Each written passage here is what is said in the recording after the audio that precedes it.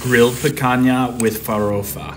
Today is a little less of a recipe and more of me testing out farofa after being told I needed to try it with my picanha, searing off that fat cap and all the sides. We're gonna slice these guys up with the grain into steaks, and then we're gonna season with just coarse sea salt. Season both sides. We're gonna grill these guys for about 2 to 3 minutes per side, making sure we maintain that fire to prevent flare-ups.